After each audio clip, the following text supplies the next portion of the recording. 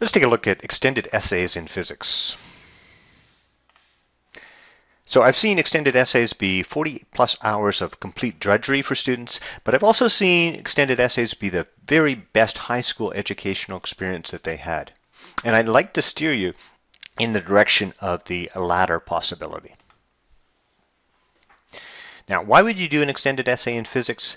The grades do tend to be a little lower than in other topics, although recently I've had a few A papers, and in the past I've had papers that I thought were even better than these, and they didn't receive an A. I do think it's getting a little easier to get an A. And the second warning is, of course, most of the extended essay topics are based on experimental work, and just by its very nature, experimental work can be very, very frustrating. All kinds of problems can occur. On the other hand, this process of finding out things on your own is very, very addictive. And that's what real science is all about. So if you can kind of get that addiction right now, it will give you tremendous momentum as you go forward in your career in, say, engineering or research. There's 5 basic types of extended essay: experimental, survey, database, theoretical, or a combination of them. And I would think most of them would be some combination of the other 4.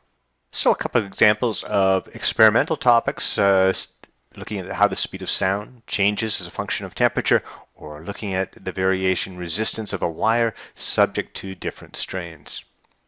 Data-based essay would be when you're using somebody else's data and analyzing it and interpreting it. An example of that would be somebody who is using data from the Worldwide Telescope. A theoretical essay, for most students, I would try to stay clear of a purely theoretical essay.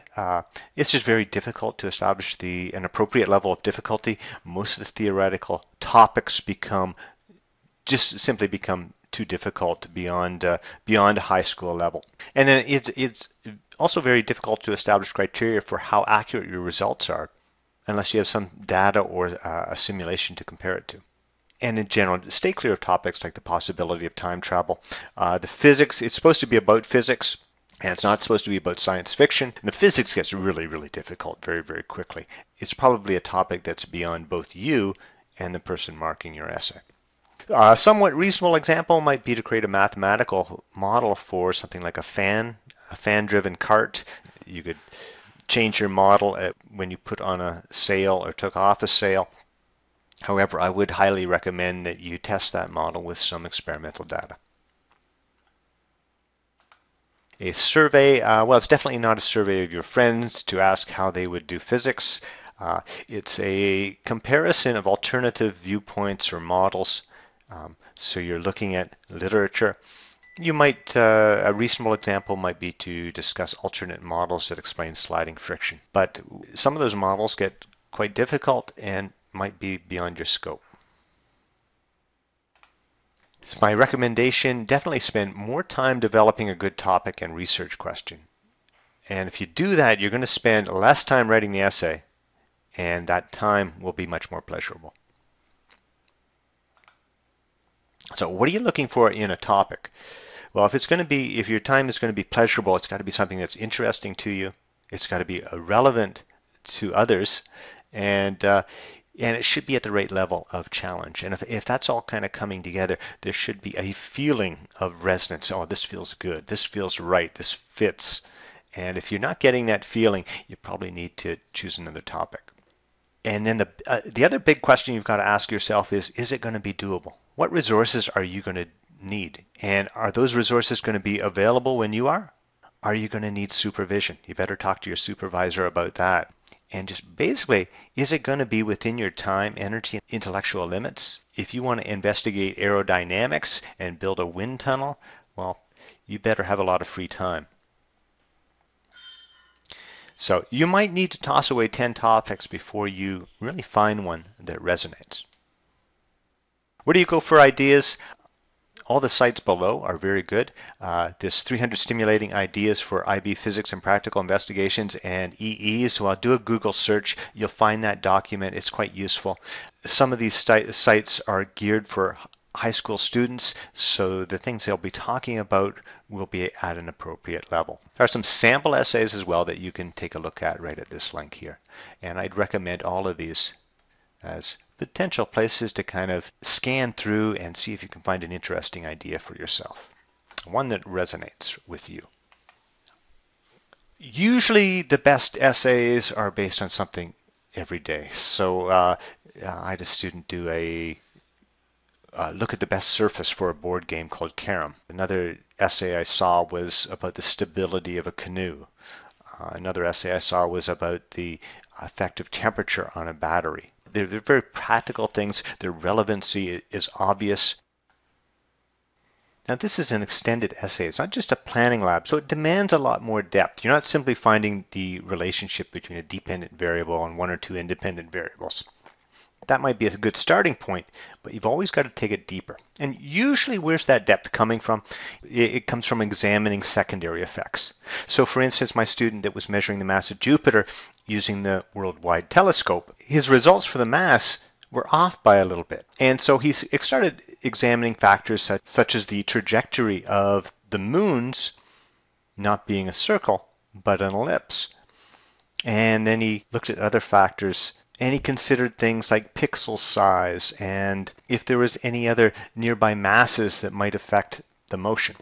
And what he actually came up with was a very, very simple conclusion, which was that Jupiter itself was in the theory being assumed to be circular, when in fact it was elliptical. And when he made the correction for that, he got the accepted results to within experimental uncertainty. Now, depth might come from deviations to the theory when the data is beyond a certain range. My student who was doing the game of carom, he noticed that when he put a little bit too much powder on the carom board, that the physics changed because the carom piece would get caught in the thicker powder. And so the powder was no longer assisting the motion, it was interfering with the motion. So it's very important to kind of notice where the physics changes. In what range does the physics stay the same, and where does it begin to change? And in general, in physics, the depth comes from examining these potentially neglected factors. One of the most important tasks that you're going to have is to refine your research question or your topic. So let's look at the example of my student who was measuring the mass of Jupiter using data from the worldwide telescope. Now, if he said his topic was simply gravitation, that would obviously be far too broad. He needs to focus his research topic down. Now, if he says it's about gravitational effects on the moons of Jupiter, well, in fact, that's not what his essay was about. He was looking for the mass of Jupiter. And so that's unfocused. Now, the next statement, calculating the mass of Jupiter using data from the worldwide telescope, he did that originally, and that only took about a page of writing. So that really wasn't what his topic was about. And as we looked at it more closely, it was really about how precisely can we measure the mass of Jupiter using the worldwide telescope. So that's a focused question. It's clear. And for me, I find it a little bit sexy. I think it's an appealing question. I think it draws the reader in. And it's not always possible to do that, but you should always kind of aim for sexy if you can. And ultimately, if you've got a good research question, that research question should guide you as to what you're going to include and not include in the essay. So either, and what that means is that everything you put into your essay should in one way or another be part of your answer to your research question.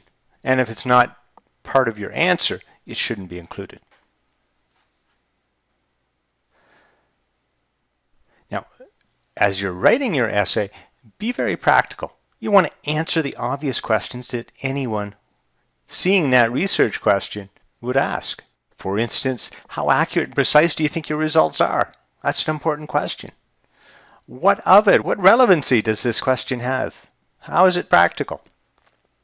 And then, does anyone else have anything to say about this? Did you read any other articles where they did something similar or something related that you can add to your essay? And a few very simple don'ts. Don't explain basic physics. You can assume that any of the physics that you do in class, that's already understood. You don't want to be presenting common course material. Don't write about the historical development of physics or your personal history with the topic. Don't include too many graphs, data tables, photographs. Include what you think the reader really needs in order to make sense of your essay. Generally, just don't include excessive detail. In particular with your procedure, procedure just needs to give enough information that somebody else could reproduce the experiment. And always look for papers, and this is very possible to do now with the internet. There's so much stuff out there that's on the internet. So look for other papers or articles that are relevant to your essay, and then if possible, try to compare their results to yours. And one last but important piece of advice, and that is seek feedback. Listen to your supervisor. Ask questions. I had one student, higher level 7, quite easily went off to Cambridge, but he only got a C on his extended essay. He did a theoretical topic. He did it completely independently and really didn't accept any feedback from me. And I had another student of far, far less ability who scored an A and who responded well to what I said and accepted feedback, and I think really got a lot out of the process. And that's all for today, folks. Thank you very much.